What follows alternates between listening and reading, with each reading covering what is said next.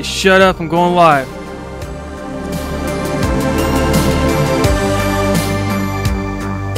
And welcome to another episode of 72 Pin Connector. I am Adam Jordan, and I am not Eric Fine because Eric is gone today. So we have a replacement. And he makes more money than Eric ever made. We have Josh with us today. Hello. How you guys doing today? Our shareholders at 72 Pin Connector really wanted Adam to talk about Resident Evil 7, but he didn't finish it. And in our earnings call, the shareholders demanded blood. They needed someone fired for this gross oversight. So we got rid of Eric. Yes. He's gone for good. Yep. So how you guys doing Never today? coming back. How was your week? Good. Good week. I had a pretty swell week. Yeah. My week was really very easy. Busy. Oh, you're still busy? I am busy, but it's been a good busy and actually filled with way more games than I've played in weeks. Nice. Yeah, well, it's been a pretty good week for there it is. He's showing his beautiful Nintendo Switch. Yes. So I apologize to all of this on audio. I finally do have a Nintendo Switch, and I can take off the controllers. Oh, what? Okay, this thing is rad. I love the Switch. It's good. It works great, just like advertised on the box. When I'm in the middle of Zelda and I'm like climbing a mountain, I can take this off of the stand and go to the bathroom with it. This is the perfect game console. There's nothing else you need. That's awesome. Like online play, cloud saves, who needs it? Bathroom console? Yes. Very nice. My bathroom console is my phone. Yeah, same. Playing a lot of mobile games through the phone because of that reason. Nice. Well, why don't you tell us a little bit? What have you been playing, Josh? Lately, I went through a big phase where I was just struggling to find good content. Yeah. I think that's the hardest thing when you're going through like mobile games. It's just wave after wave after wave of bad games. Right now I'm on Hearthstone, which is a Blizzard title. So that's been really fun. It's just a card game for the most part. I think many people have heard of it, know about it. It came out years ago, somewhere around 2014, so should be good. But some of the more unknown ones that you might be interested in that I thought were a lot of fun is Pixel Dungeon. I don't know if you guys... I've not even heard of that. Is amazing. Holy shit, it's fantastic. Yes, it's a dungeon crawler, and it's a lot like Diablo, where you start at the top and you work your way down through a dungeon. But if you die, you're dead, and you have to start over. Oh, so it's pretty cool, and you can kind of burn through a few runs in just 30 minutes if you're trash like me. It's great. It's a really it's a really good time. It is a classical roguelike, perfectly made for a mobile phone. And the best part is it's free. Yes. Nice. And open source. So there are several different variants. If you want like a hardcore pixel dungeon, you can pull one of those. If you want something that's easier, they've actually got an easy pixel dungeon that you can pull as well. Very cool. Right. It's really fun. Is it a free one or is this paid? It's free. It's absolutely free. Yep. I'm gonna have to look into this. Yeah, you'll definitely like. When I was playing through it, I didn't make it past like the first dungeon at the first level. Like I was getting trashed like right away, and then now I'm like down to like the 4th floor, and I'm feeling like a god. But like I look online and people are like, "Oh, I'm down to floor 400, and I don't know what to do now because I'm amazing." Like Nice. So I've been dusting off a few other titles for my phone that I've been enjoying. Super Cat Brothers is actually a really interesting one. If you've never played that, Brothers. No. Yeah, I've never heard of this. That's great. It's like as close to Mario as you can get. They have a few little pay to win features in it but you can play without it and get through all the way through the game and just enjoying it, and it's a blast. So, and the art style's great, the sound's great. It's just a good mobile game. Nice. You might have not heard of. I haven't looked too much into a lot of mobile games. I played a little bit of Angry Birds and stuff a long time ago. I kind of wrote off mobile games because you see all these titles in there that are just obviously pay to win. Cash grabbing. You can continue if you spend $2, or you can wait 48 hours to play the game again. Right. So it's easy to write off those titles, but there's actually some good stuff in the Play Store and the iOS store. Mm-hmm. The issue is it's so hard to find the good stuff. Like, you know, IGN doesn't write about, oh my god, here's the latest, greatest roguelike game on your phones. It's called Pixel Dungeon. You should absolutely play this. Right. Most of it is, you know, most of the time when I hear about mobile games, it's from some stupid commercial with someone, you know, overly busty showing their cleavage with no gameplay in it whatsoever. Right. The commercial cannot show the game. That's the rule. They're like, oh, it's great, and you only have to pay $300 to beat all your friends. Yeah. The unfortunate thing is they do have like blogs that show mobile games, but they're so like in the corner and so like just kind of tossed to the side that you never see them on mainstream, because there's not really like the indie titles for mobile are great. Yeah. So there's a lot of really good ones, but there's a lot of ones that are like Runner or a Flappy Bird, or but I mean they did do a lot of really good ports. Like Grand Theft Auto is on mobile now. Grand Theft Auto San Andreas was really good. Yeah, and you can play Baldur's Gate Enhanced Edition #2, which is amazing. And I don't know if you've ever played Baldur's Gate and actually enjoyed it, because it's a long read. Yeah. If you actually played it, you know what I mean. Coming back to it, it's a read, and on your mobile phone, if you have long commutes, it's a good one. Nice. That's cool. gonna have to actually look. Oh wait, I can't anymore. I was going to look into it, but now I have a full gaming console that I can take with me anywhere and play Mario Kart with my kickstand. There you go. So is there anything else you've been playing lately, Josh? Any good PC games or anything noteworthy? Yeah. I mean, I've been playing a lot of Rocket League. So those like my main go-tos are always there, which are definitely Rocket League, and now I'm doing a little bit more Hearthstone, but yeah. For those of you playing the 72-pin connector drinking game, you can drink now. Yes, we've mentioned Rocket League, but it's worth mentioning, especially with Josh here. I didn't really introduce Josh that well, but Josh is my Rocket League teammate, one of them. Pretty rad dude. But is Josh a bad enough dude to save the president? Yes. Okay. We're all bad enough dudes. That's from what game is that from? Bad Dudes. So the game is called Bad Dudes? The game is called Bad That's Dudes incredible. on the NES. That sounds amazing. It is a shitty, terrible game, but I love that screen. Yeah, that's one of the best things I've ever seen in my life. So, Tom, That's great. What else have you been playing? I actually... Josh, I'm glad you brought up mobile games, because I have been playing a shit ton of mobile games. Let's start out with a few small ones. So Lichess, of course, I've been rocking that out on my phone. Nice. Adam, I did send you a challenge. Did you? I did. I did not see it. What? Oh, okay. Yeah, I totally sent you a challenge. I need to look at that. But I've been playing Lichess, and oh my god, I'm getting my ass kicked, because I'm like, oh, I've got it. I've got him right where I want him. And then he the other guy makes this move and traps me in a corner and kills me in 2 moves. I'm like, okay. What is Lichess for everyone and me? It is chess. It is open source. It is free. And it's not like, oh, hey, it's a free game and you can pay this money to unlock features. Like, it's legit 100% free. It's a great, fantastic chess website. You don't even have to register to play everything. There are no paid features. Everything is completely free. There's a donate button, but that's it, and you don't have to use it. The Android app, also completely free, ties into the website. It's wonderful. It's possibly the best chess website I've ever seen. The coolest part about this for me is the correspondence chess. You don't have to sit down at the same time as somebody else and play chess. You do your move whenever you can, and it sends the notification to the other person on their phone, wherever they are, on the PC or on their phone. They can, whenever they get a chance, they take their turn. And that can go back and forth for upwards of, 3 days, 3-4 days? Oh, yeah. Okay. So it's like Scrabble with friends, or... Yeah, exactly. Okay. It's exactly. So that's fantastic. So it's just chess. It's chess. So there's different game modes, or is it just straight chess? Yes. There's straight chess. There's let's see here. You've got stuff like Atomic, which I love, which is when you capture a piece, it explodes and explodes everything around it. So it makes the game really harrowing because you have to think about taking a piece because you're sacrificing yourself.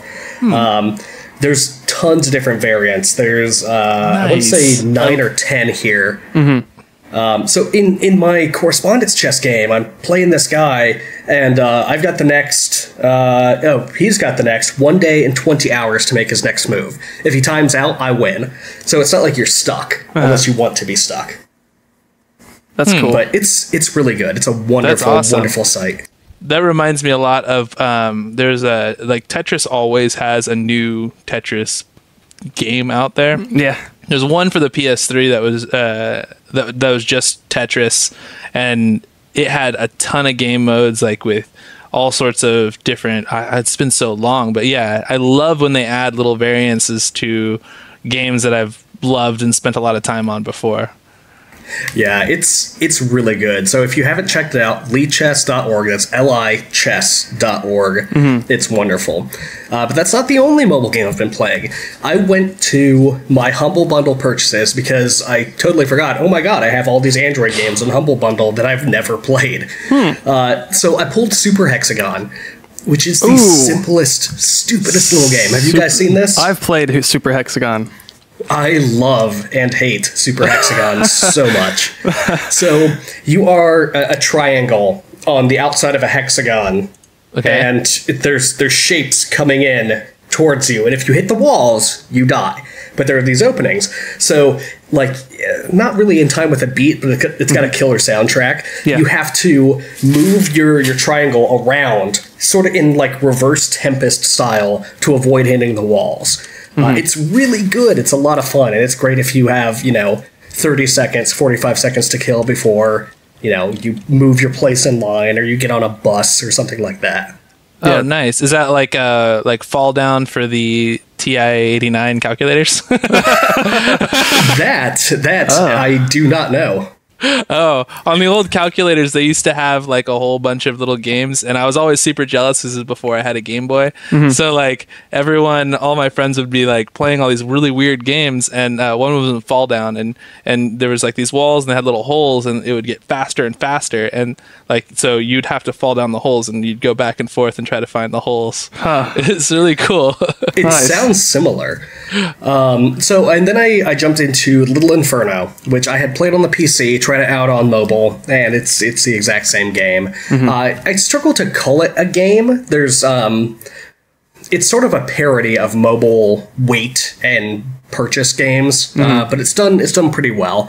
I would not, when I bought this at launch, I paid $15 because it's by the people who made World of Goo. It's going to be a great, amazing game, and it was kind of this shitty little sandbox. It's probably worth a couple bucks, but not more than that. That's unfortunate.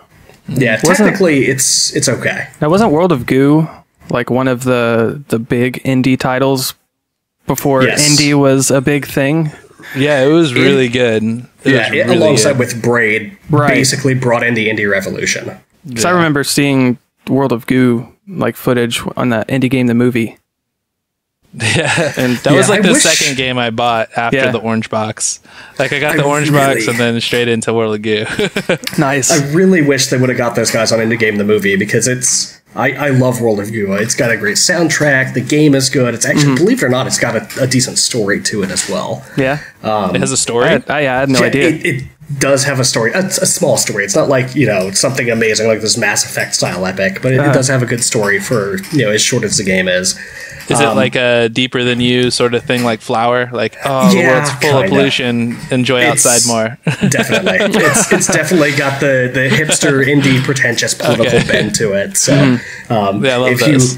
If you don't care for those games, please stay away. You will hate it. I also played the first couple levels, not a whole lot, of Mario Run, just to see how it worked. Yes, and actually. This is shitty, and I'm kind of pissed at Nintendo.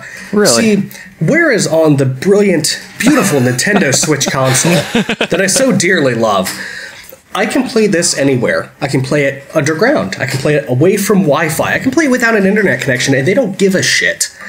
Mario Run does. So I'm outside my apartment building. I'm in the weird nexus of I can still sort of see my router, but far enough away it's not actually connecting to anything. But mobile data hasn't kicked in yet. So I'm in the weird nexus, and I'm launching the game, and it's sitting there at the loading screen for 30, 45 seconds, and then it comes back and says, oh, I couldn't connect. Bye. And it shuts the game off. No. What the fucking shit, Nintendo? Hey, you gotta make sure you get that license. Yeah. It's a free fucking game. I haven't even paid the $10 to unlock all the levels, and at this point I'm not going to. Yeah. It's a good game. It is fun. It's definitely a mobile game. It's something that you can play a little bit of and toss away. But I am not paying for something that shackles me like that. There was no fucking way. Oh, no. Yeah, I remember we covered this a few weeks ago, too, not a few weeks ago, whenever it released. It's been a little while. But that was one of the biggest complaints of everybody, is they said, this is actually a pretty cool game. It's pretty fun. You know, it's not a full-fledged Mario game, obviously, but for a mobile game, it's a good time. But if you have to be connected to the internet to play it, for a game that doesn't have any internet connection functionality, does it? Other than maybe downloading new levels that you buy, but there's no multiplayer, right? There's leaderboards, and there's some stuff with ghosts where you can race against your friends, and there's stupid little stuff like that. But it's nothing that absolutely requires an always-on connection. There is nothing like hard multiplayer about the game. It's all very ad hoc multiplayer, right? There is no technical reason for Nintendo to do this other than, oh my god, piracy. But for fuck's sake, Nintendo. That's the way of mobile games, though. There's always like, I found this game. You guys, I found this game. It's amazing, but there's always a but. It's like, but you have to log in and you have to create this 10-hour account making process. But then it's really good. Trust me, it's good. You should do it. Or you should play. It's really good, but just it's like $20 in order to really get the full experience, because you're right there, but it's worth it. Just do it. Yeah. So I'm gonna run a quick search. This is totally live and unscripted. Look at that. We can pull a full APK with stuff unlocked. Yeah, full unlocked download version right there of Mario Run 2.0. Don't ever do that, by the way. Don't sideload shit onto your engine. Does not condone well, not only that. Right? Because piracy is just piracy, right? It's a business issue. But beyond that, as an InfoSec guy, when you install shitty APKs from shitty sites like that, you are asking it to get your phone, all kinds of jacked up. Just don't do it. It's a bad idea. But yeah, fuck Mario Run. It's a good game, but it doesn't need to be that way. Something Adam and I played, and I finished it. I did not finish the expansion, though. I haven't bought that yet. Is Monument Valley. Yes. Now, this is a critically acclaimed game that came out some time ago. I'm not entirely sure when, but within the past couple years. It's a game that was built for mobile platforms. That's it. Not oh, hey, it's World of Goo, and it kind of worked on the PC, so maybe we should do touchscreen interfaces. Oh, look, it really works. Or anything like that. It was built to be a phone game. It's a walking around puzzle game. There's no action to it, but everything about the game just oozes style. Yes, it does. It's beautiful. The graphics are simple and minimalist, but absolutely gorgeous all at the same time. The sound design, oh my god, the sound design. Everything from the music to every little sound effect is perfect and crisp in the way that just brings the whole game together. And it's hard to explain without giving away kind of its core gimmick. But the imagine Escher-esque aspect of it. Yeah, imagine if MC Escher built a video game. That's kind of what this game is. Everything from perspective shifting. So there were two platforms, and I needed to get from this side of the thing to the other side of the thing, and I couldn't do it. So what I had to do was rotate the whole structure until it looked like they were connected because of the perspective, and sure enough, it was connected. So if you can make it look like you can get there, you can get there. That's cool. It's wonderful. It's really wonderful. Is it the same? Is it the same company that made Echo Chrome for the PS3? That I don't know. That's what I was just about to try to figure out. Us 2 is the company, the production studio. I do not know if it's that would actually might require some digging because it may have the same director or it may have there may be something there. But Echo Chrome for the PS3 was the first time I saw that play style. Nice. And it's really fun. It's a blast. So this is like a mobile. It looks like a mobile, really high, like really artistic version of Echo Chrome. Echo Chrome was kind of dry. There wasn't a lot to it. So Monument, I did play some of this too. I didn't finish it. I think I got to like the 7th or 8th level or something. But this is a really polished mobile game. I was surprised at how like good it was. Even just the animations, the music, all of it. I actually put headphones on to play this. It was just the speakers of the phone was not doing the sound justice at all. Yeah, it's really, really good. And I apologize. It seems that someone jumped in our Discord channel just to annoy everyone else. So actually, we're going to take a technical break real quick. The stream is still going to go, but we're all going to jump into the 72 PC channel just so we don't interrupt anyone else. Right. Okay. And much better. We're back. Much better. Sorry about that. So Monument Valley actually, it kind of reminds me a little bit of Fez. It's got that sort of, I don't even know how to describe it, but the vibe of the game reminds me a lot of Fez. Yeah, definitely. It's got this.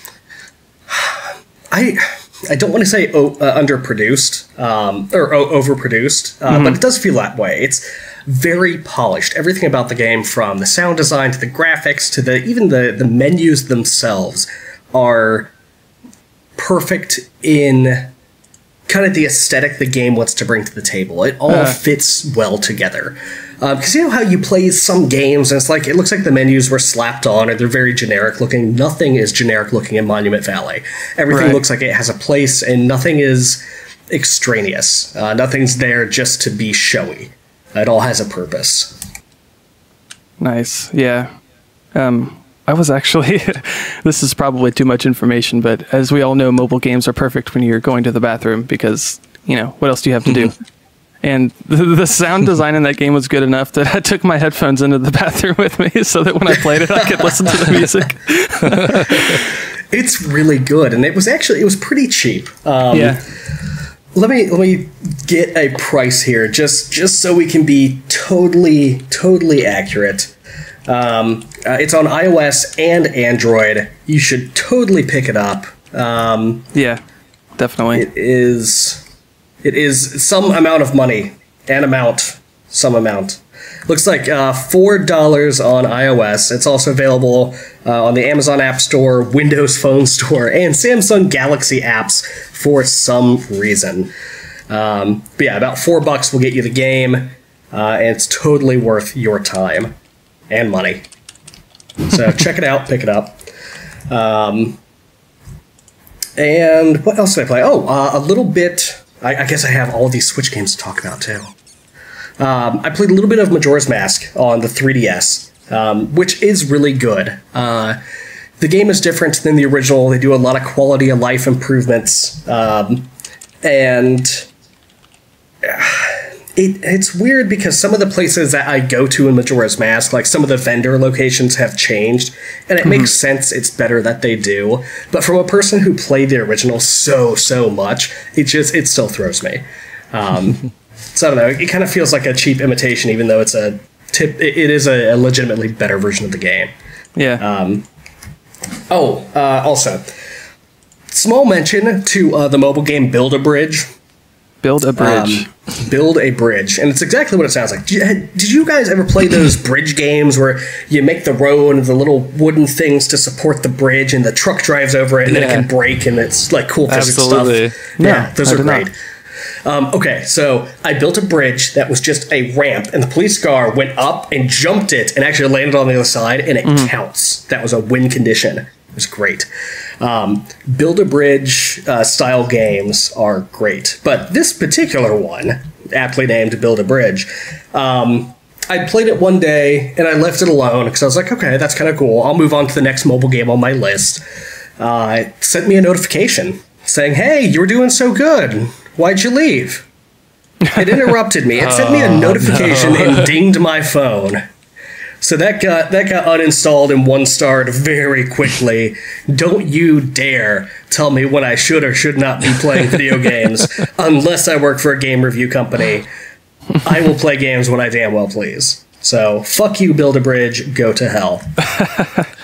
Is that one it's like Polybridge? Like that one I remember I really enjoyed. But they keep putting out new content for that one. Polybridge on Steam. I don't know if you play with that one. No.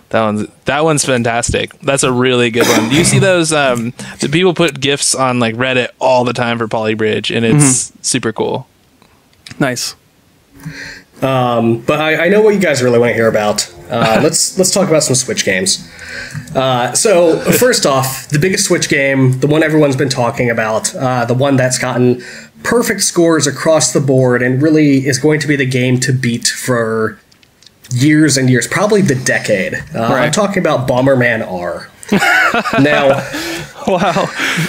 Okay. Bomberman R. Okay, Tom. I see. I see how it is. It kind of...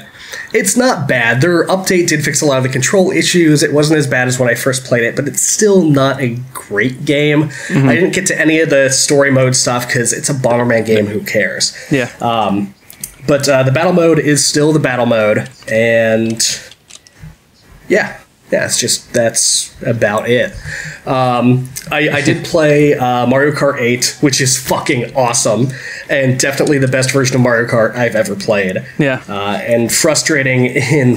I love Mario Kart 8. I played it on the Wii U, and I don't know how it is on the Switch. I'm sure it's pretty similar, but it's the exact same game. There's nothing different except you get all the DLC front-loaded.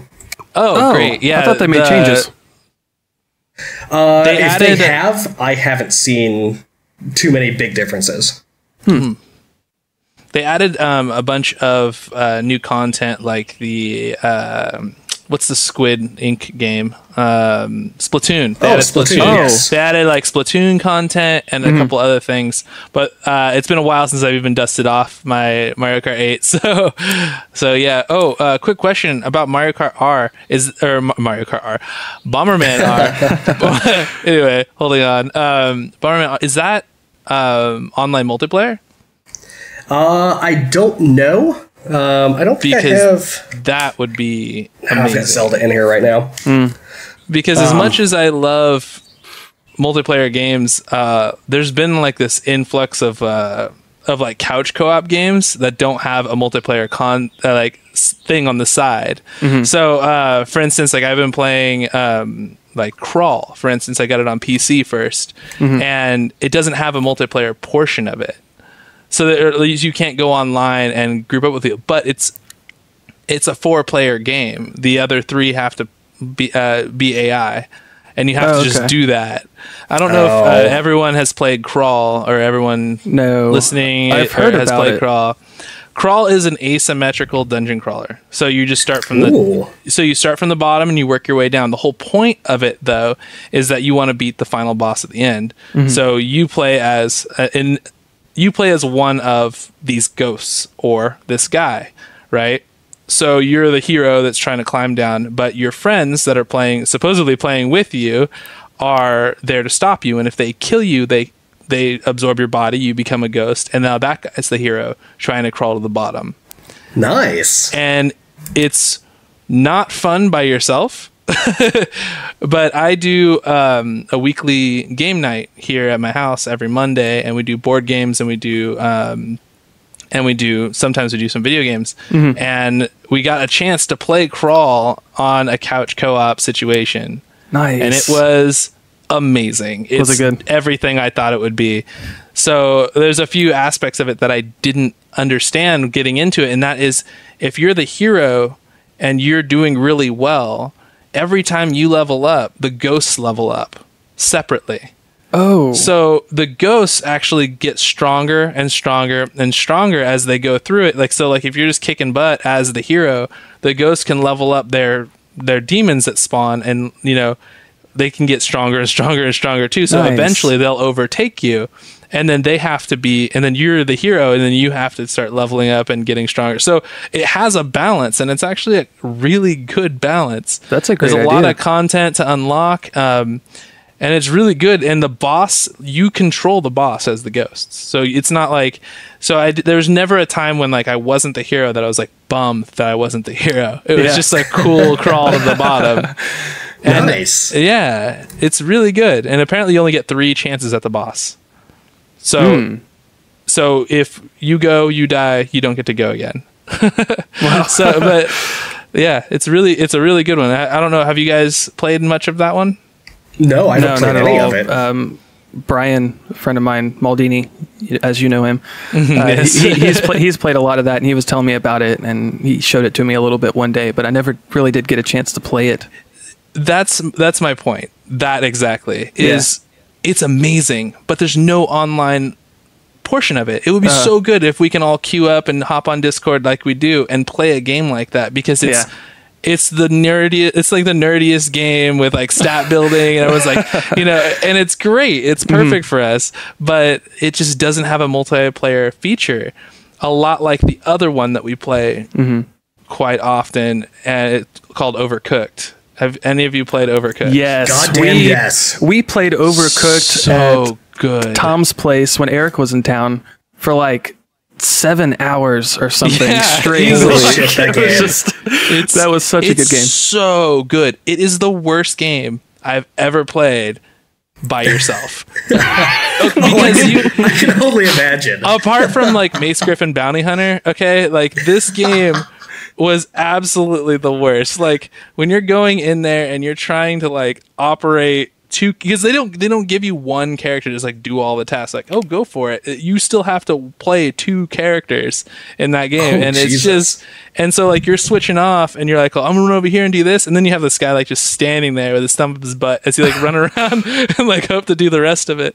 Nice. And but that is an amazing game that we've been doing couch co-op, and every time people come over, that's like the last game we play, because we do the board game night, but at some point someone's going to say, let's do some Overcooked. Let's do some Overcooked, and everyone gets really heated and super toxic. And it's a great time. Like, why aren't you cooking the pizza? Like, that pizza needs to go in now. Learn to really try hardy. Unfortunately, we have one rule at 72-pin Connector, and that's that you can never mention Mace, Griffin, Bounty Hunter. Oh, is it? No.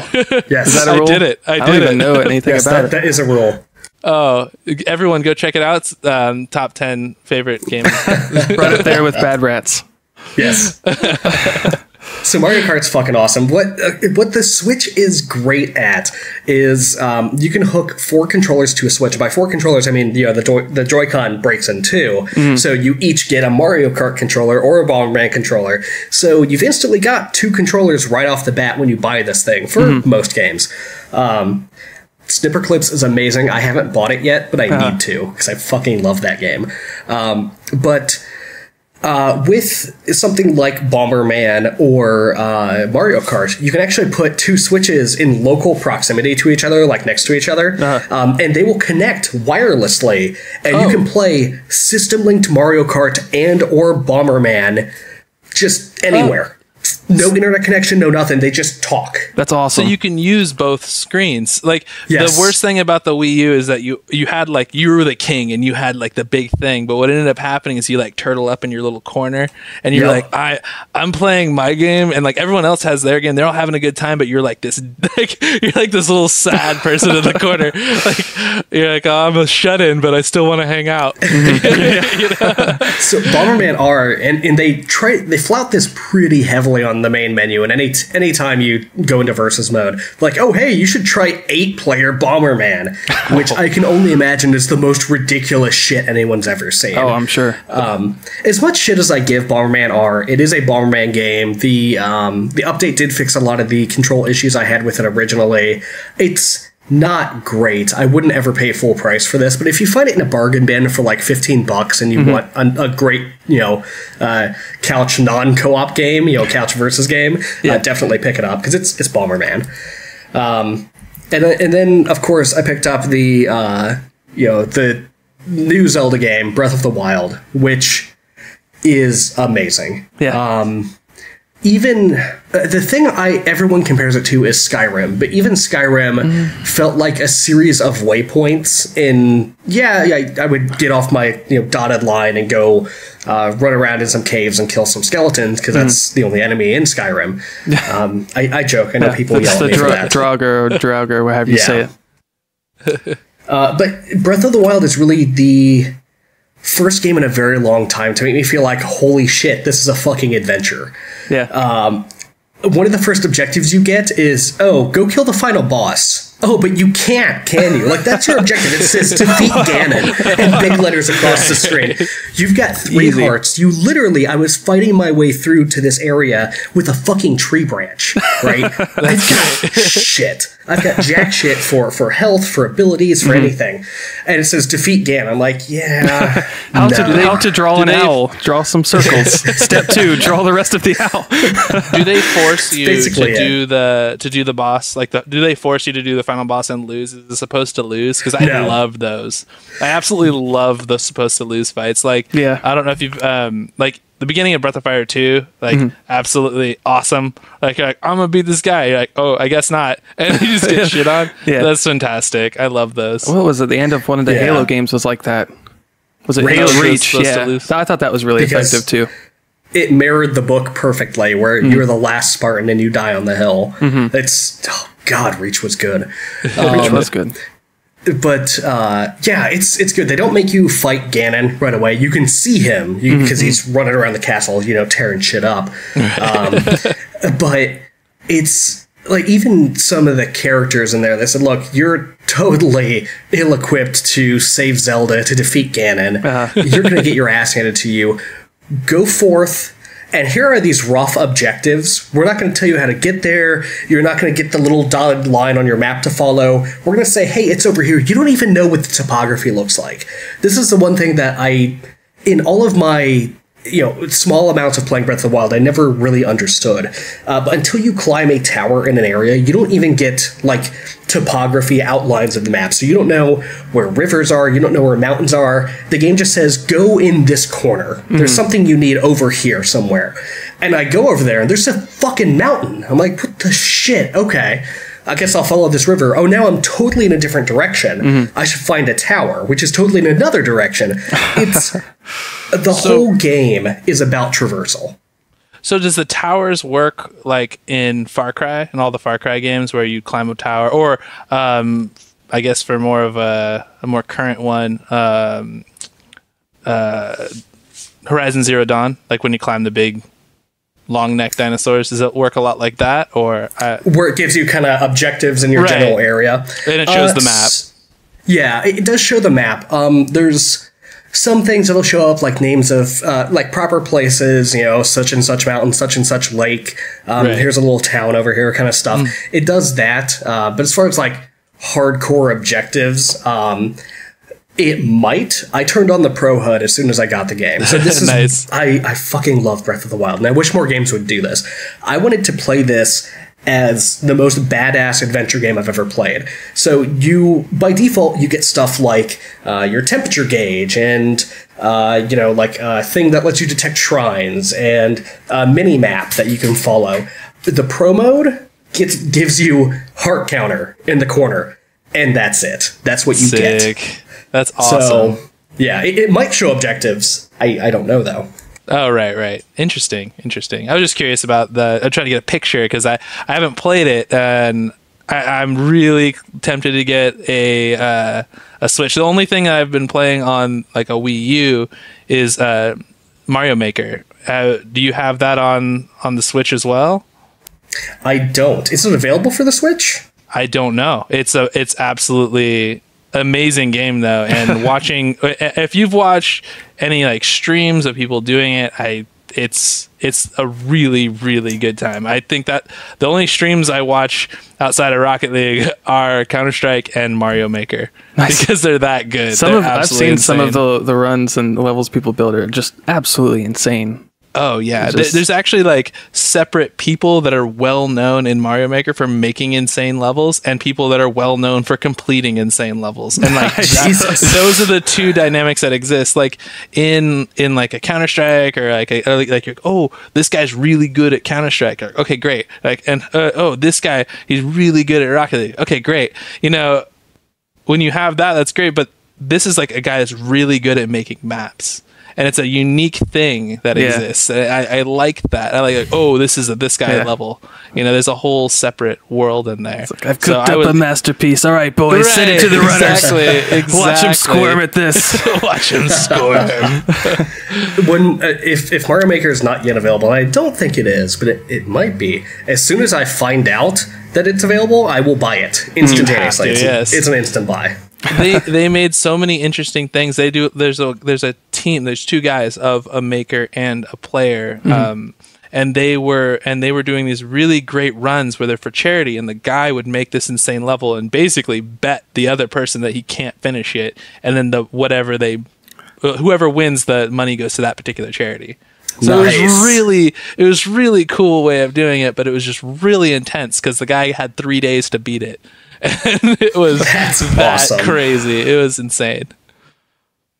But yeah, I can definitely say, from what I've seen so far, and I'm probably 4 hours into Breath of the Wild, 5 hours in, so not very long, but from everything I've seen, it's an absolutely amazing game. All of the scores, those weren't overinflated. That wasn't hype. This is kind of a fundamental shift in the way Zelda games are made, and possibly action-adventure games are made.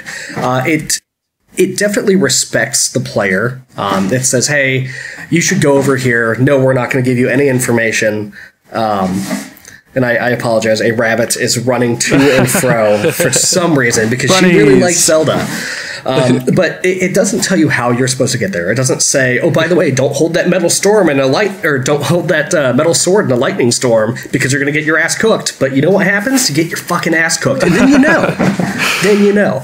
Also, the difficulty, this isn't like other Zelda games where you walk up and you can take 90 hits before you fall over. These guys will kick your ass. Oh, awesome. Any enemy that is like blue or dark colored, I stay far away from because they literally one-shot me most of the time.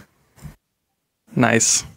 So I'm glad to hear that both you and Eric are loving Breath of the Wild. And it's getting so excellent good. Reviews. It's so good. They really knocked it out of the park, it seems like. Yeah, they absolutely did. So, Adam... Yes. You already talked about some Monument Valley, but there's actually a certain game that I really, really want to hear about from you. So tell us, what have you been playing this week? All right, I'm going to get the easy ones out of the way. Rocket League, as always. I finally made it to champion in 2v2, so woo! Locked in for those season rewards, finally. It's taken me long enough, but done, finally did it. Played some Battlegrounds, which... I played some with our lovely friend Flying Soggy Noodle, and he just went on a tear. We ended up winning the match. He got the AWM sniper rifle out of a crate. We actually rushed a couple of crates. So he had that, and it was silenced, and he had an 8x scope for it. So that guy got 9 kills that round. That's insane. It was nutty. And we got to the final bit. I died, of course, and he finished the last guy off, and we won. So it was a hard carry for sure. I think I had 1 kill, but well, I mean, it was a lot of fun. I mean, Noodle's been playing shooters for a long time, and that's his primary game type. Nice. And he just shreds in those. So. It definitely shows. He's been playing a lot of Battlegrounds too. So yes, it's been great. Our official Battlegrounds team name is Battle Dads. So Yes. just so you know, if you would like to join the Battle Dads, you can send in your applications now to 72pinconnector.com. I've got a question about Battlegrounds because everyone at work is playing this, and I really want to. God damn it, I need my rig. But does Battlegrounds have the cool thing that happens in Counter-Strike where you're the last person alive in your squad, and it's clutch or kick? Either you win the whole game. It doesn't matter what odds you're up against. You either win the whole game or you get kicked from the server. You cannot kick. You cannot kick in that game. Damn. No, but you can isolate and cease to speak to your friends over it if you want. Right. That's always a reasonable. That's always a reasonable. You can always start a new Discord server and not invite them. There you go. It's over. I am waiting for a shooter to come out with clutch or kick as an in-game mechanic. Yes, like that would be the last person on your team and says, "Hey, clutch or kick," and then it just kicks you. The game automatically kicks you. It kicks you and uninstalls. That's perfect. That would be next level, fourth wall breaking game Hear that, stuff. Brian?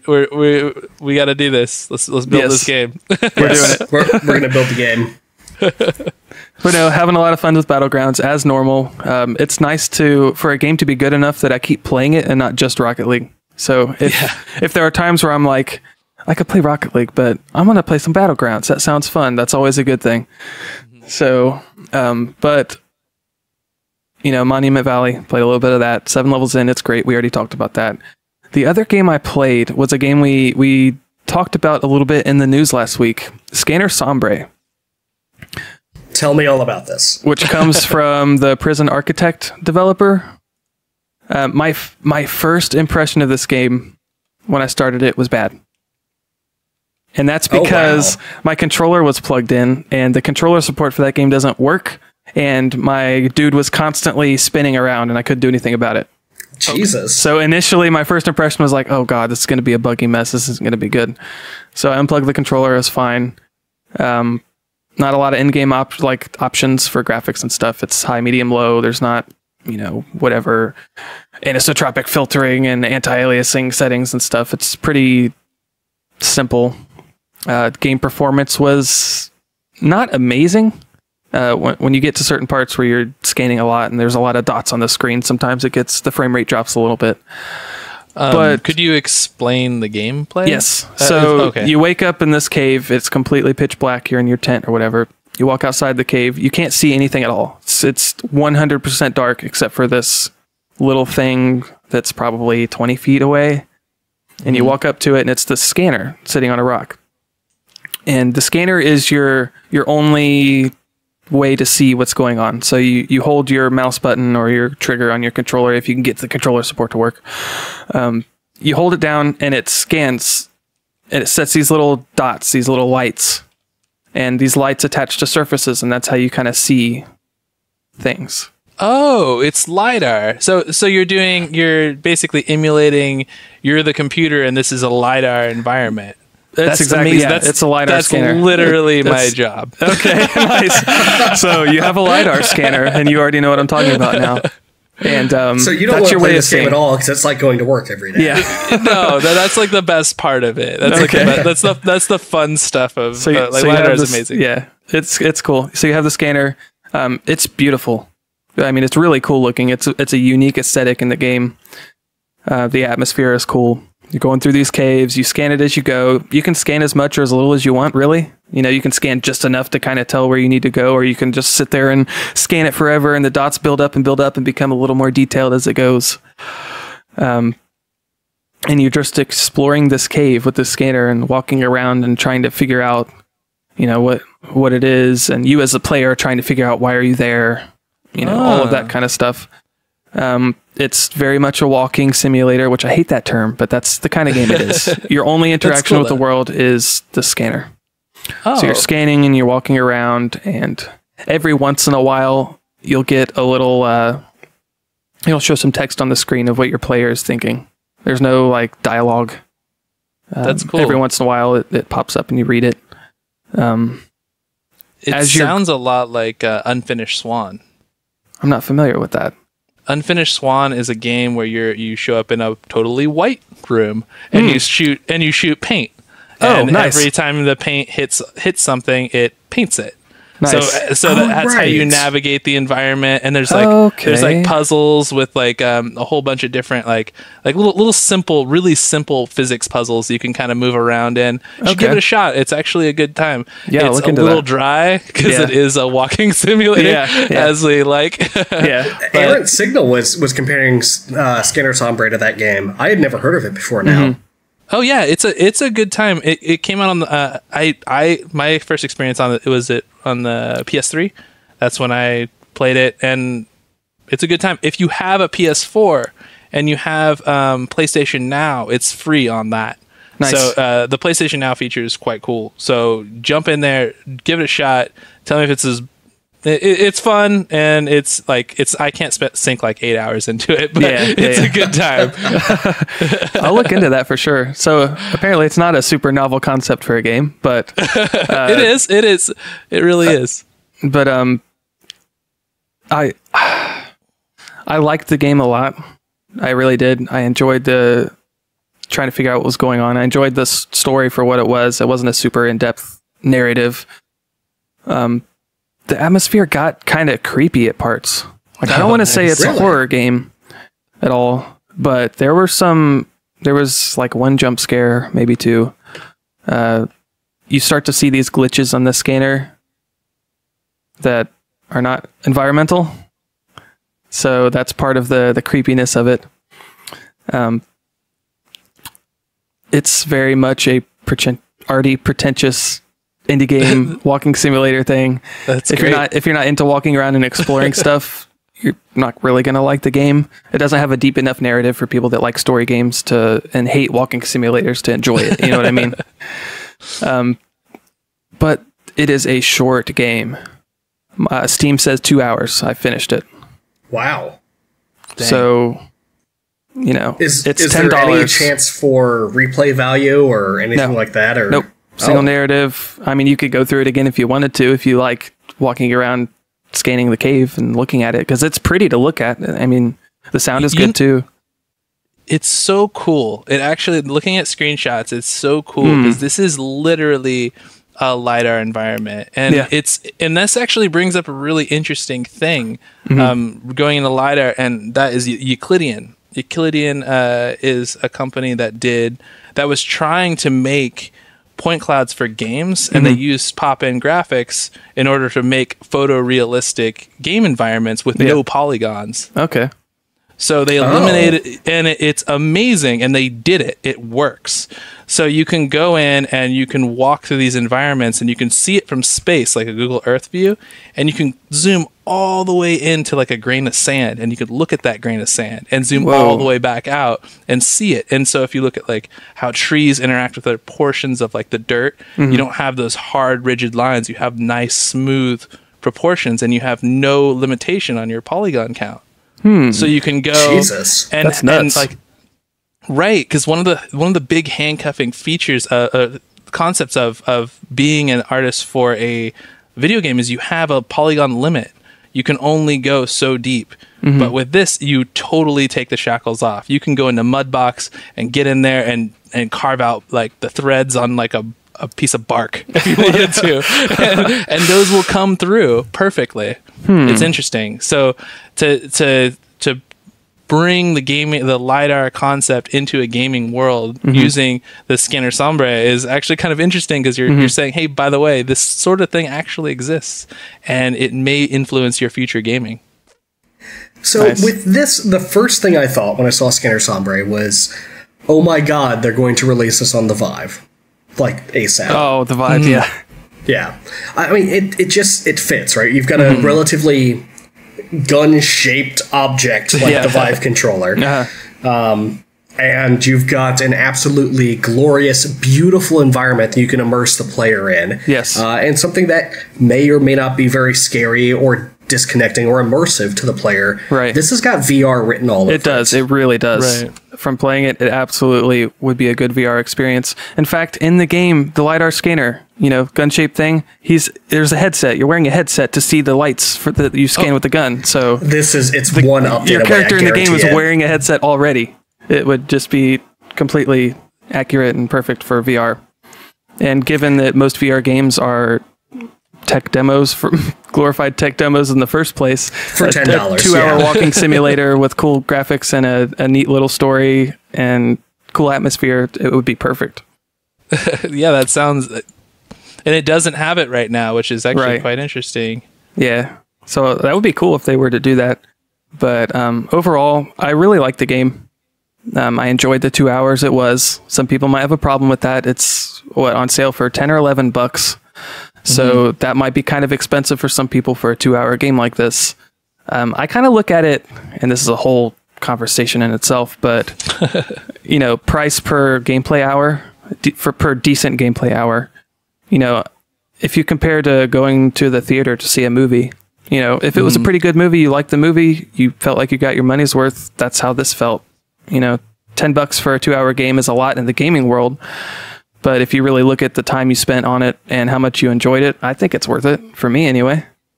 I really wish, and I don't want to delve too far into this because I have a feeling this is going to be a podcast topic at some point, but I really wish the gaming community at large could get away from the hours per dollar mindset, because we don't look at roughly anything like that. When people say, oh, I love that movie, it was a great movie. Movie tickets are fairly static, right? You're going to be paying, anywhere from $12 to $18 to go to a movie. And sometimes the movie's going to be shit. Sometimes it's going to be great. Sometimes it's going to be okay. But people don't say, oh, well, that wasn't worth my $12 because it didn't do X and Y for me, and I didn't get this precise number of enjoyable moments or smiling at the end. Yeah. Right. You can go to an absolutely tragic, heart-wrenching, the saddest movie in the world where they're just kicking puppies over and over again. But if it makes you feel something and you wanted to feel really horrible about the world, you probably got your money's worth.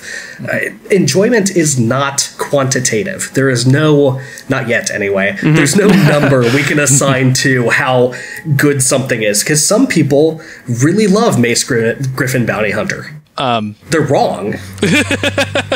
But some people do. That's true.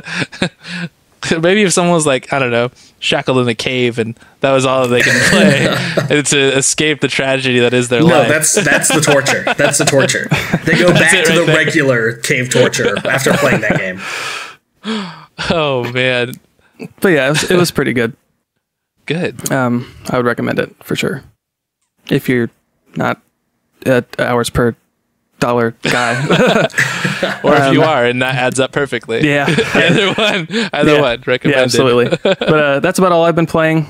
If you guys are done with your games for the week, we can move on to a little bit of news stuff. We don't have a whole lot. I can't hear you over the sound of my Nintendo Switch. Oh, God. Yeah. Oh, God. If you're playing the 72 PC drinking game, take a drink. Tom said something good and or bad about Nintendo. Oh, wait, hold on. Tom had strong opinions about Nintendo in some way. Dark Souls? Dark Souls, Rocket League. Food. We love food. We have to mention food. Yeah. But we need an actual official drinking game list. Yeah, we'll make a spreadsheet someday. Yeah. But onto the news a little bit. I don't want to go too crazy with the news because we're already an hour into the podcast, but Prey is released.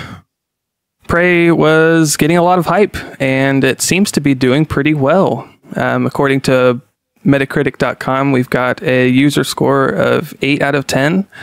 A lot of the reviews on various gaming reviews websites have been solid. So it's looking pretty good.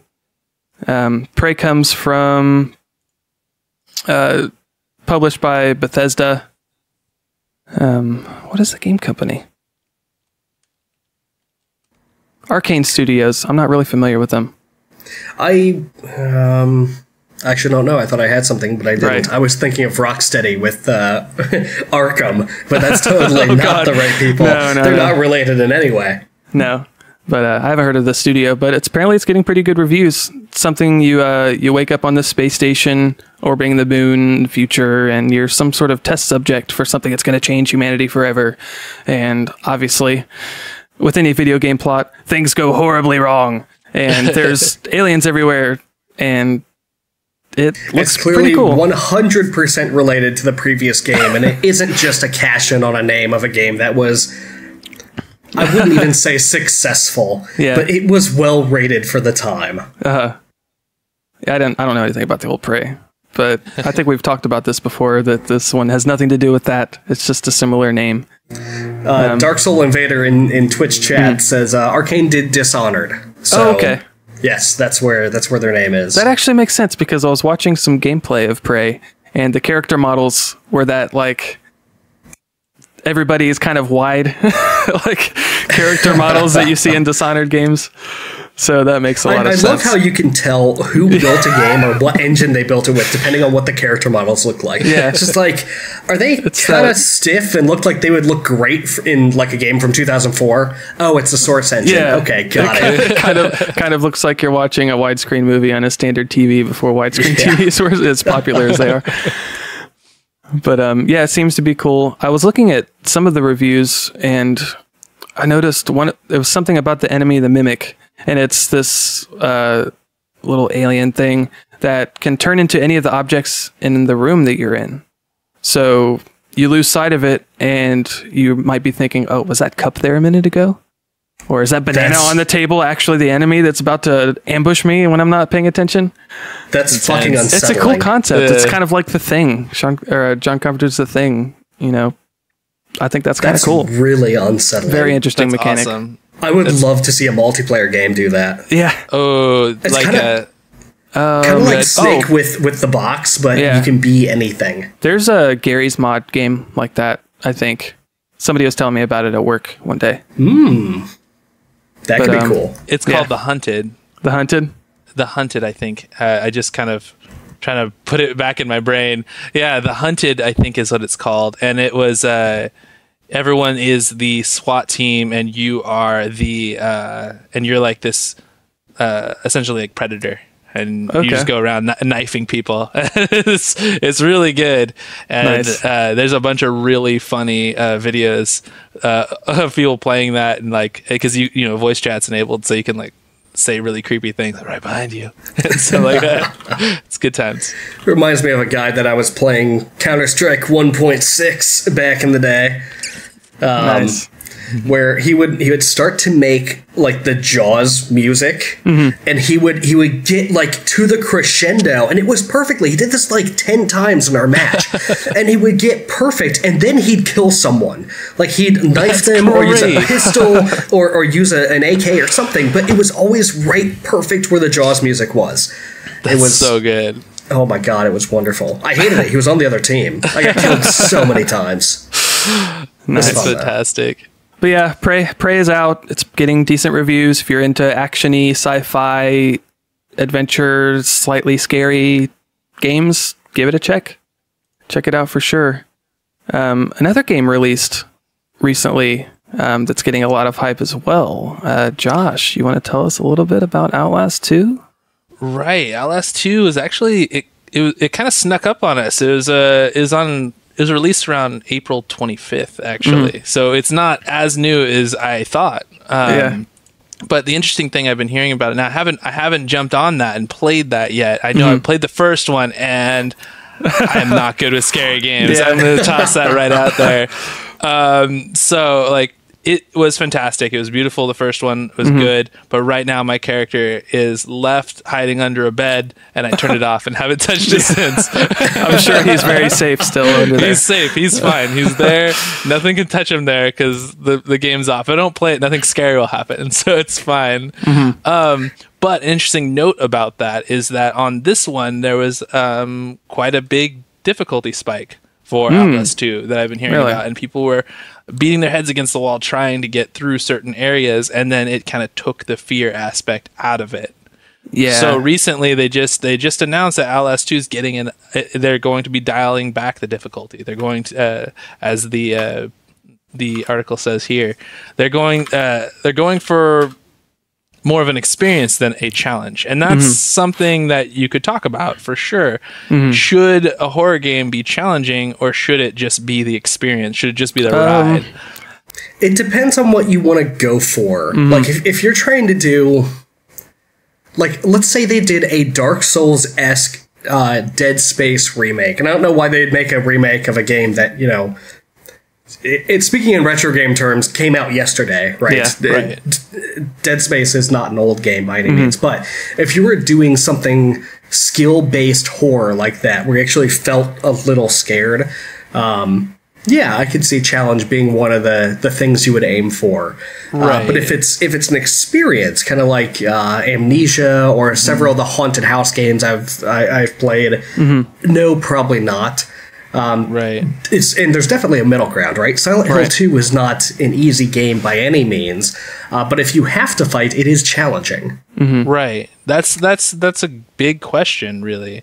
Going in and saying, I feel like Outlast is more of an experience situation. Like once you go through it and you've been scared and kind of snuck your way all the way up to this portion, and then you die, you're like, well, I know from my point to that point there isn't anything, so I'm going to run to that point and continue to be scared from that point. Right.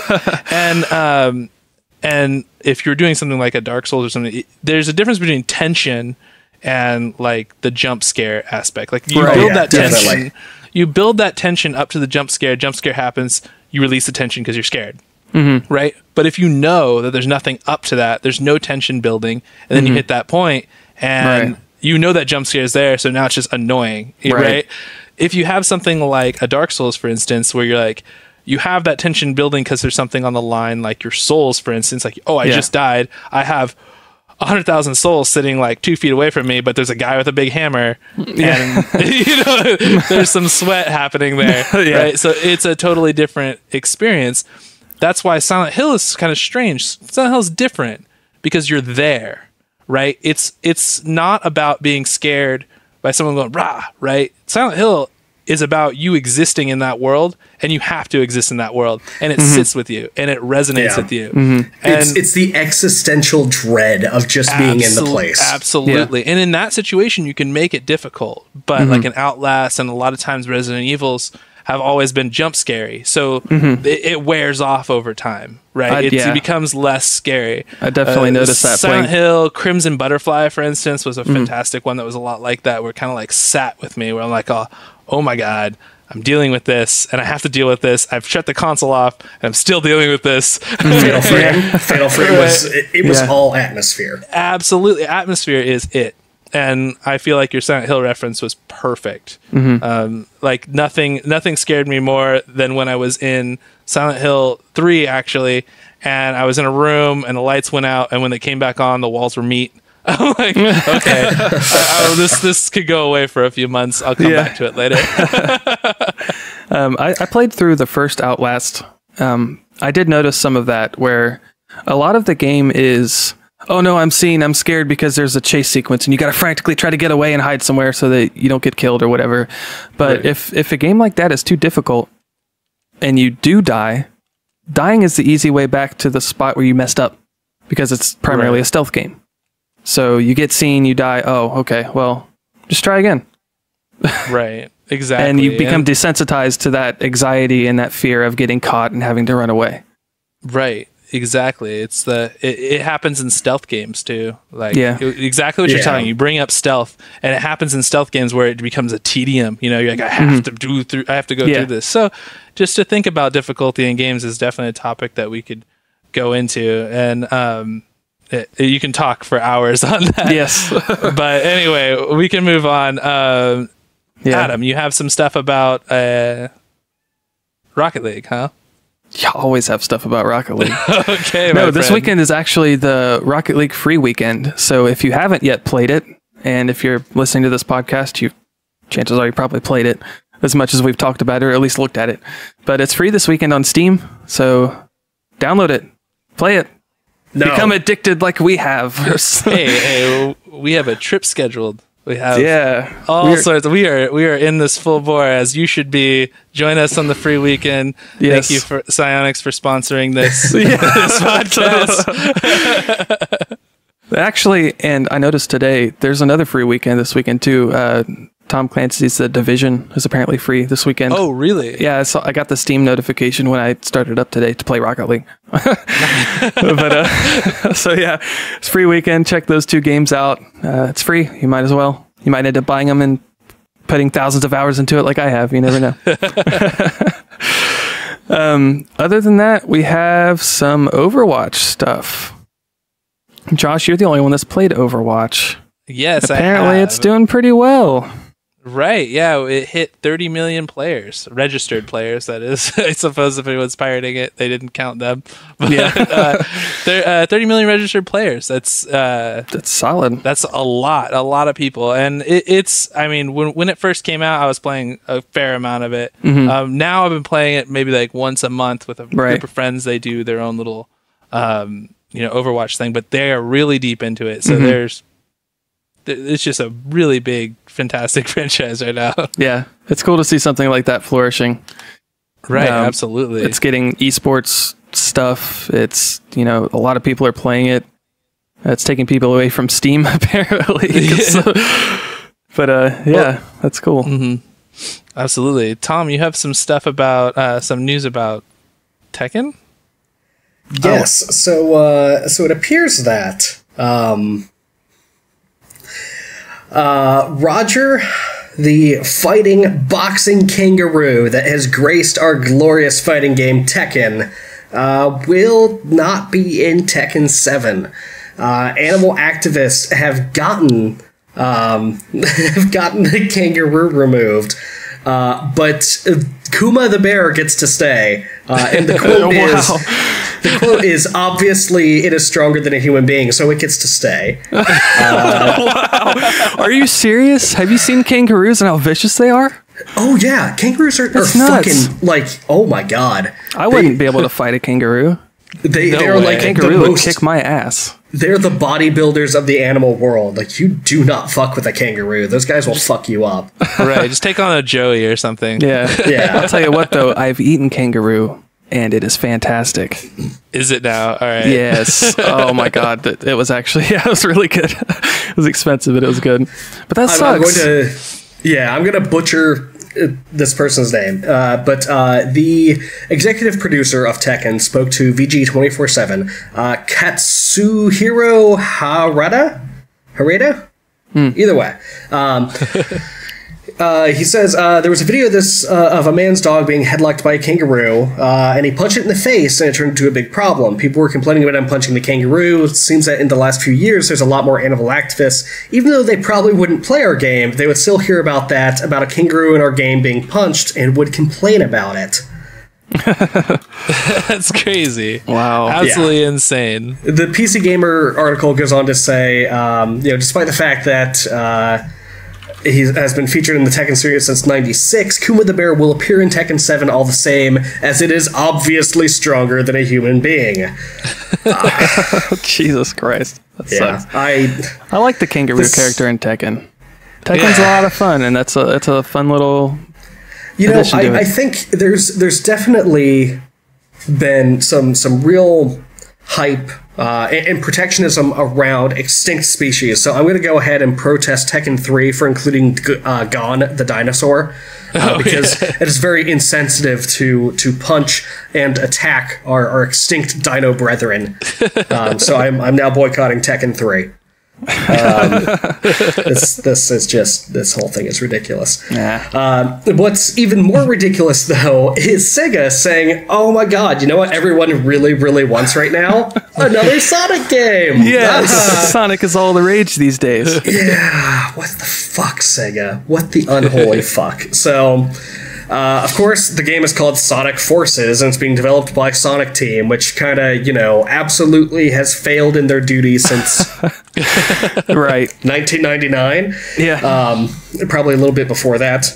But I absolutely shat all over this game. I hated even the very thought of it until I watched the Green Hill Zone trailer for this game, and holy shit, it looks like they just took the Sonic Generations 2D engine and are making a game out of it. Now, I've only seen a very little bit of this. I don't know very much about the game, so I could be completely off base, but if this is a Sonic game, that's basically Sonic Generations, just the 2D stages, yeah, I could see myself picking this up. Sonic Generations was fucking awesome. It was a great 2D Sonic game. It was beautiful. It had amazing remixed music. The platforming could have been a little tighter, but it wasn't bad by any means. If this game ends up being that, yeah, I could go for it. So Sega, you're on notice. Yeah. I might pick this up. I might make fun of you in a couple weeks. We'll have to see. But you almost definitely will pick up Sonic Mania when it comes out for the Switch, won't you? Yeah, probably. Sonic Mania looked great. Oh my god, it just looks awesome. Absolutely awesome. But yeah, I think that's all the news I had. Do you guys have anything else? No, I don't think so. I think we're pretty much tapped for the week. But you can check out our podcast next week, every Saturday at 9 p.m. Eastern. We cast this on twitch.tv/72pinconnector. If you want to tweet at us, you can tweet at us at 72PC Podcast on Twitter. Let us know if you like us or hate us, or if you have any ideas or something you want us to talk about. And of course, we have a website, 72pinconnector.com. You can listen to all the podcasts and hear Tom talk about the Nintendo Switch over and over and over and over and over as he's showing on his nice webcam here. My precious. Oh God, this is getting inappropriate. But anyways, that's about all we have for you. So thanks for listening, and until next week, game on. See you, everyone. Take care, guys. Bye.